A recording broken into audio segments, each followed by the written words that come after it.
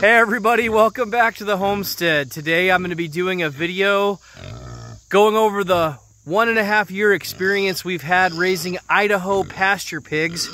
I'm going to tell you all about the pigs, at least what we've learned, and a brief little history on how they came to be one of our favorite pigs here on the homestead. So stick with the video and we'll show you what we got.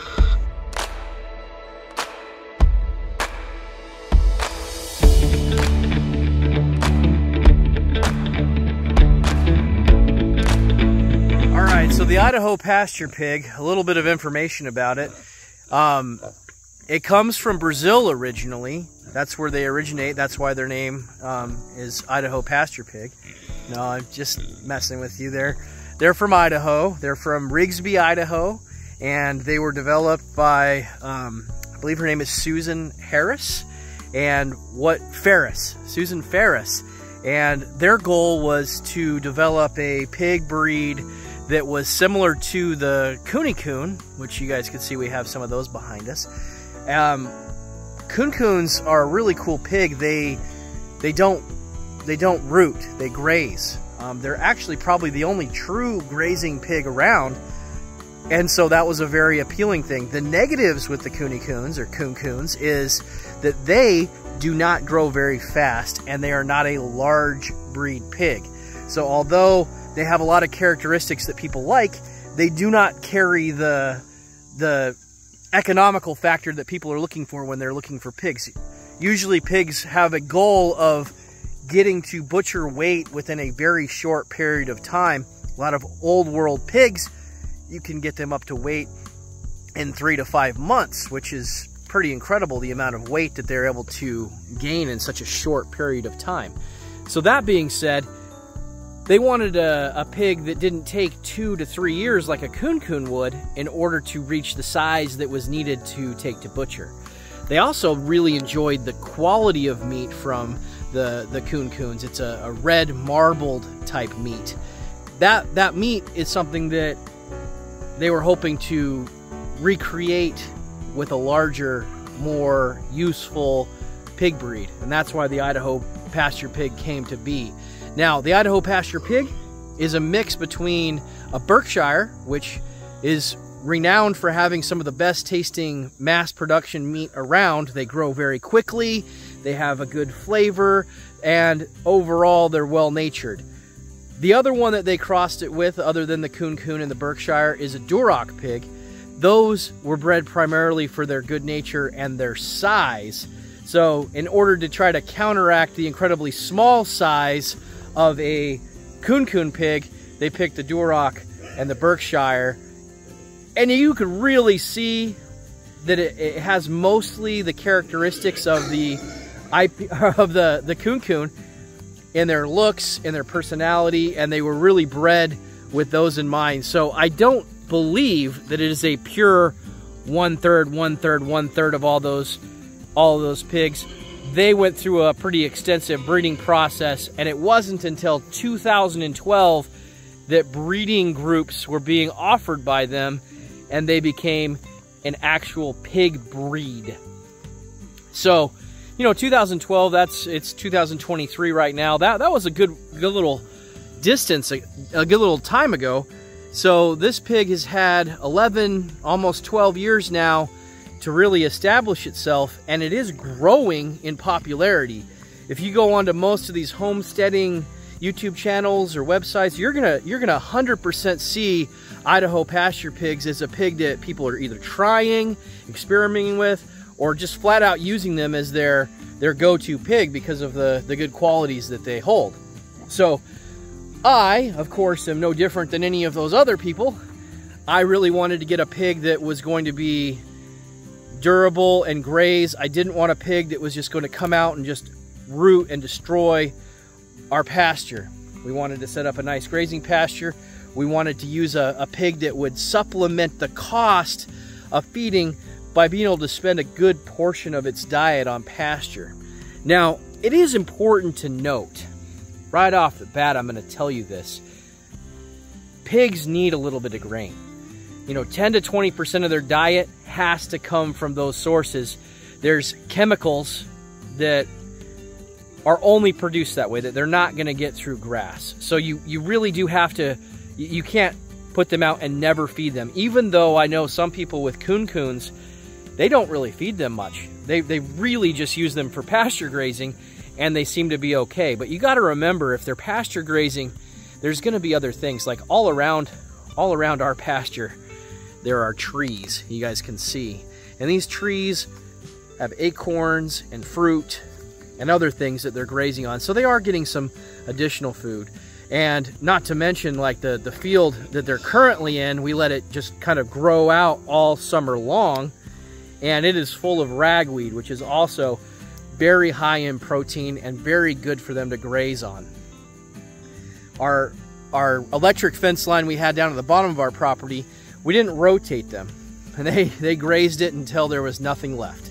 And if you do not rotate your Idaho pasture pigs, they will do what any pig does, and they will dig and use what little nose they have to be a rooter. And they'll do everything they can to get that food.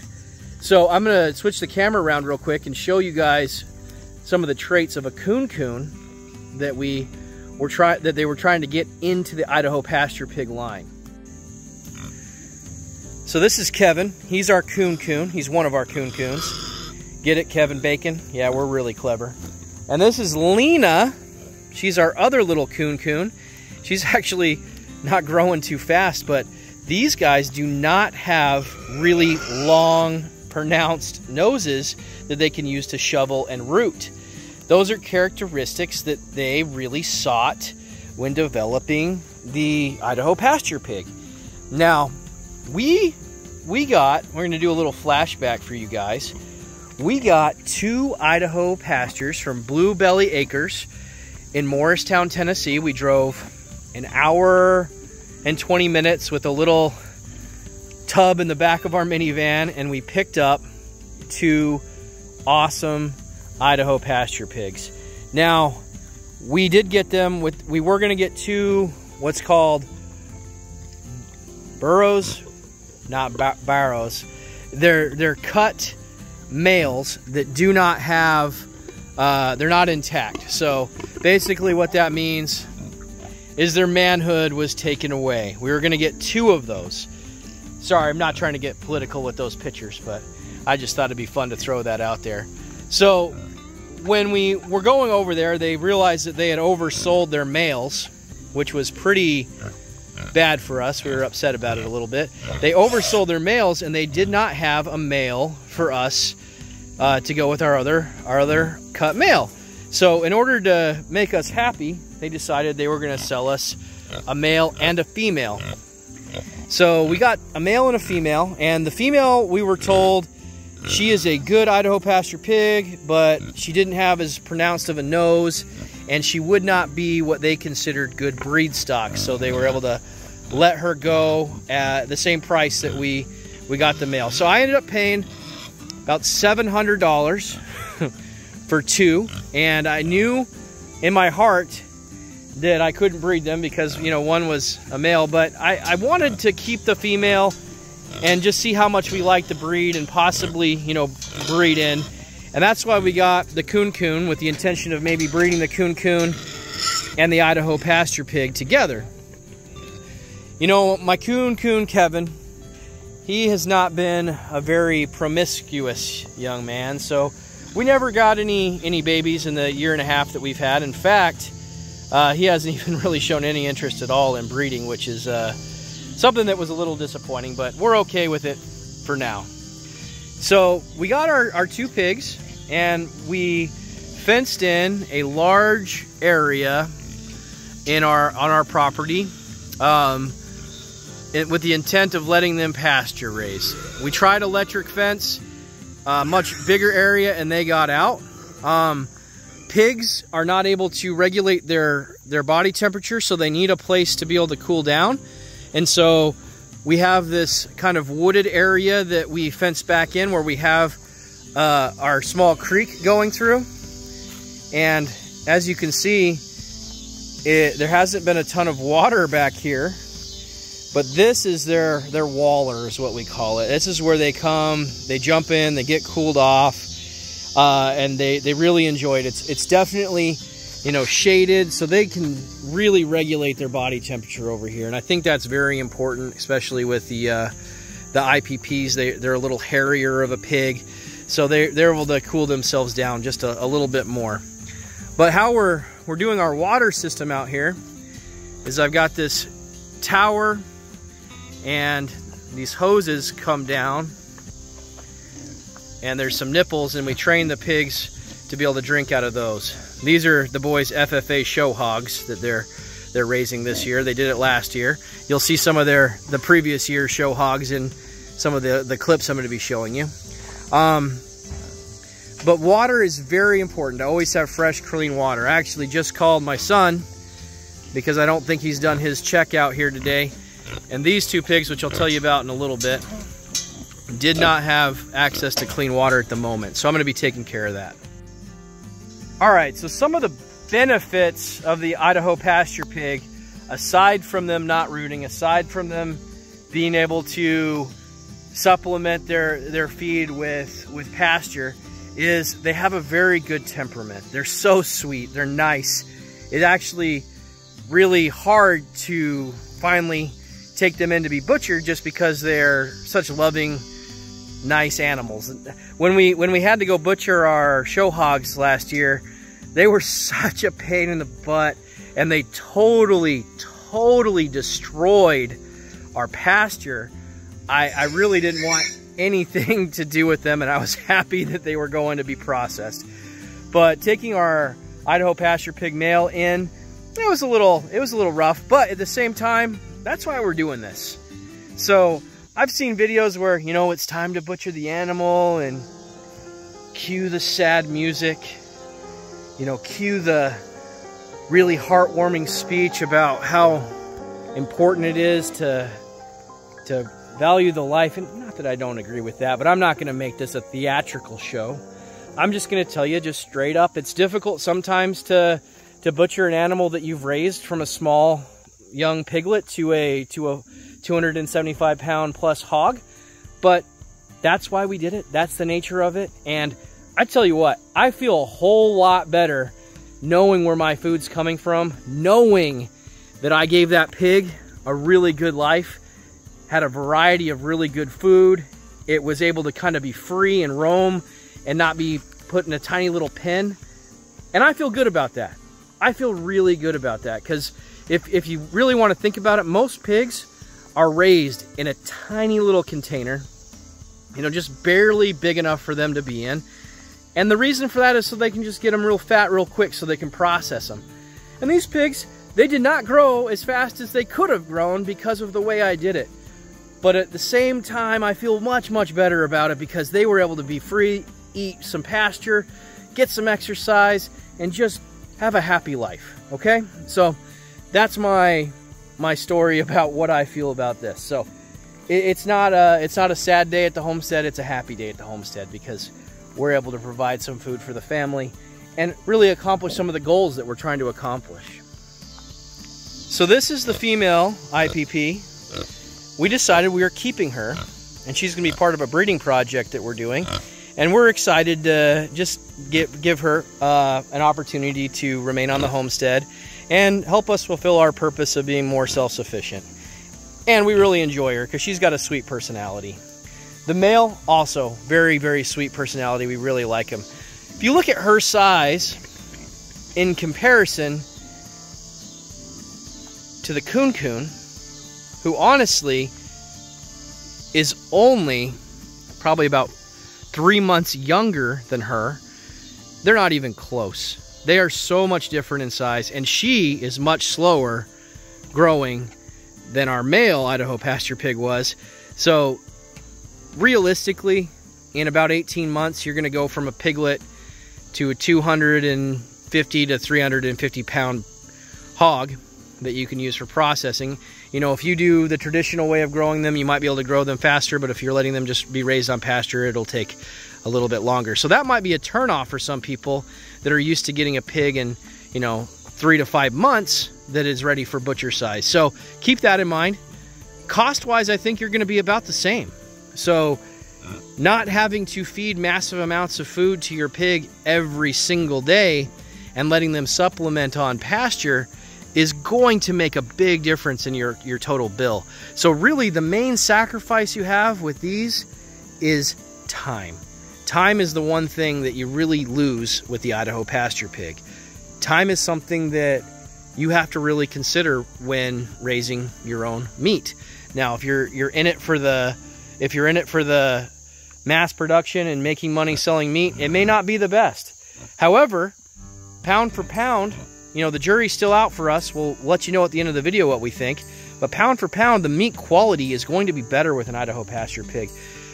Generally, they're much more richer in omega-3 fatty acids, and they're going to be a healthier meat because of their diet. It's a varied diet. You're going to have a marbled fatty meat, and it's going to be a red meat, which, unlike a lot of other pigs, red meat's not as common. In the 90s, some psychos out there told everybody that saturated fat will kill you, and they decided to put sugar and everything to replace it, and that's why America's so fat, in my opinion. Instead of just realizing that saturated fat, the fat that we get from these beautiful animals, actually can be good for you and healthy for you if you eat it in the right amounts and the right quantities. So the Idaho Pasture Pig is going to have a much more rich, fuller red meat, and I think in the long run, it's going to be a better product for us at our homestead. So we're going to try the meat. We're excited to finally get to try it. It's been 18 months. But yesterday, we decided it was time. We set up an appointment at the butcher to be processed, and we brought our male IPP in. Now, the IPP, he was such a good boy. I'll show you clips of him the day before we took him in. You know, we had him out. All right, guys, so tomorrow is the big day for this boy. This is the day he goes in to be processed. And I promise you I'm not going to play some sad music and try to make people feel bad, including myself, for doing what we set out to do. But I do want to say some things about this pig. So I'm going to get in a little bit closer and show you guys some features on him, and just kind of tell you some of my final thoughts before he gets taken in to be processed, because he is a good boy. He's a good boy, huh? All right, let me show you. Okay, so here's our male Idaho Pasture Pig. He was born in May of 2022. It is now September of 2023. So he is a little bit slower growing. Tomorrow I'll be able to tell you the exact weight he has. But I want you guys to look at this nose. Do you see how the nose folds backwards? So this boy is actually a pretty good specimen for Idaho Pasture Pigs. I'm guessing he'll be about 300 pounds, but I'm not 100% sure. His nose, though, the reason why that's significant, go ahead and pee for me. The reason that's significant is because that is what makes him a pasture pig, is it makes it really, really hard to root, because they don't have a big shovel on the end of their mouth to root up, you know, your ground, your dirt, your grass, your shrubbery. And that's pretty cool, because the Kune Kunes that we have are the same.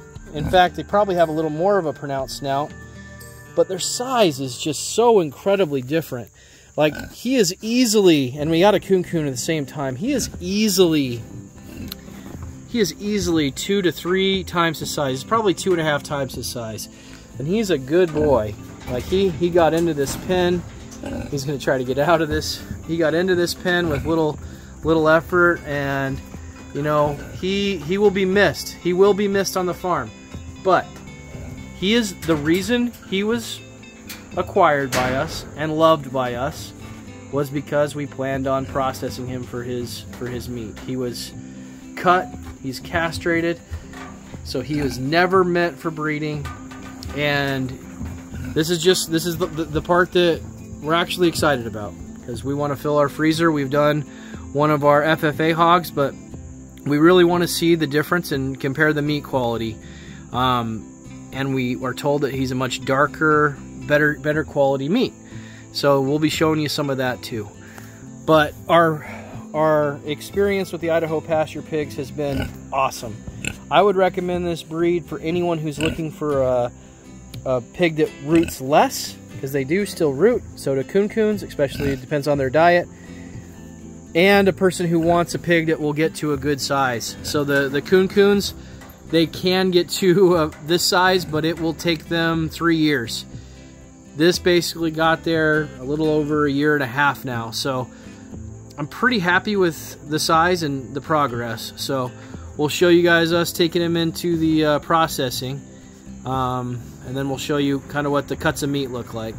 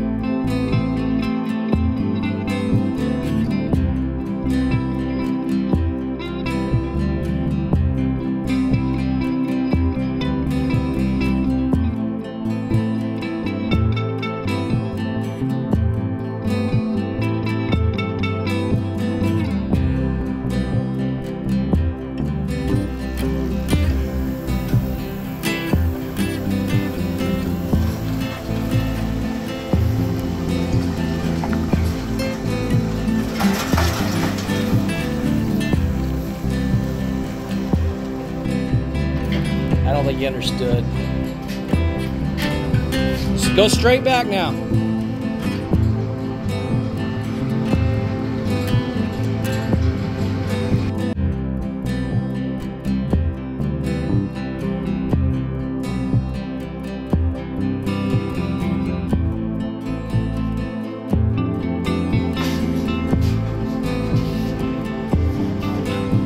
Come on, boy. Good boy. You're a good boy.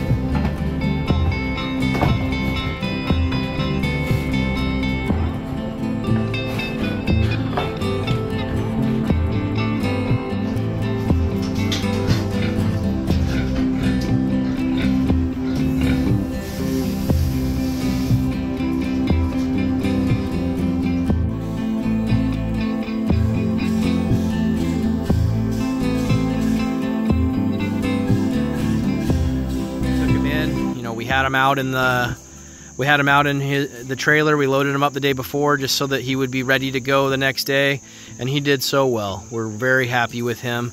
When we took him into the butcher, he walked straight back and was able to not cause them much trouble. They didn't need to be rough with them, and he really did have a good life, and as of this morning, a swift, painless death, and we respect that. So when he was taken in, we were told it would take a few days. So right now it's Friday. We brought him in on Thursday, and they told him he would be processed on Tuesday and ready for us to pick him up. So we're gonna do that, and at the end of the video, I'll show you guys what we got and how the meat looks, so that you guys can kind of make an actual comparison for yourselves to see what you think the meat's gonna be like. That's ultimately what we got. What the goal was to get the meat from these wonderful pigs, and that's what we're shooting for. Now, you guys have been seeing my video here, and you see a different kind of pig in with the Idaho Pasture Pig. Now, I always butcher the name, and the kids yell at me for it, but I'm gonna keep doing it because I'm a dad, and that's just what I do. But the type of pig you see behind is gonna be our next kind of breeding project. It's called a Mangalista.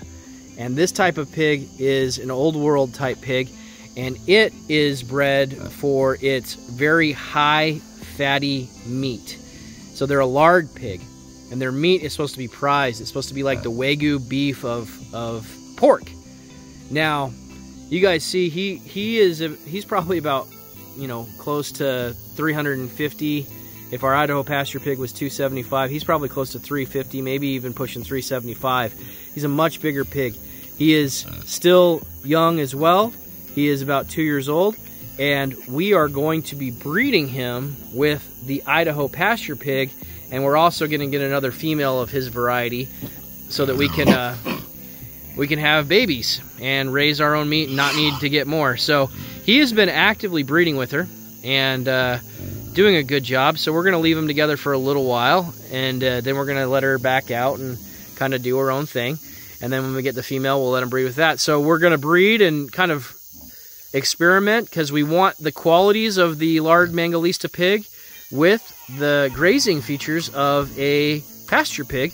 So with their children, which will be Idaho Pasture Pig Mangalitsa crosses, we're going to cross here with Kevin to try to get some of the more Kune Kune traits back in. So the size of the Mangalitsa DNA will go into the pig, and the Idaho Pasture Pig will then, the Idaho Pasture Pig Mangalisas will breed with Kevin. But that's not what this video is about, so let me get back to this video. All right, everyone, we're back from the butcher. We've got a lot of meat, a lot of nice looking cuts of meat. You guys can tell this meat does look really good. The pork shoulders, the bacon, everything's super red and looks delicious. So it is a very hard, humbling experience to, you know, butcher an animal that you raise. And I won't lie to you, that time where I knew he was in there getting ready to be butchered, it's a little bit of an unsettling time, but you really do kind of just snap out of it once you finally are able to see the meat and knowing that it's going to provide for your family. It's very important to us, and it really is why we're doing what we're doing. So I think in conclusion, our experience with the Idaho Pasture Pig has been fantastic. He ended up reaching almost 275 pounds, and I think we've got over 190 pounds worth of meat. So really good ratio there. If I were to get into the economics of it, with the initial cost of the Idaho Pasture Pig, it is not as an affordable option as some of the other pigs like the show hogs that we're doing. However, I feel like the quality of the meat is going to be much improved. The taste of the meat is going to be better. I'll probably do some shorts, so if you want to see what us tasting the different cuts of meat look like, subscribe to the channel and you'll be able to see that. Hopefully you guys enjoyed this video. This video was definitely made with some love, definitely made with some heart. So please, if you like what we're doing over here, subscribe and follow us and give us a like so that we get more people watching our videos. We'll catch you on the next time. We'll see you around.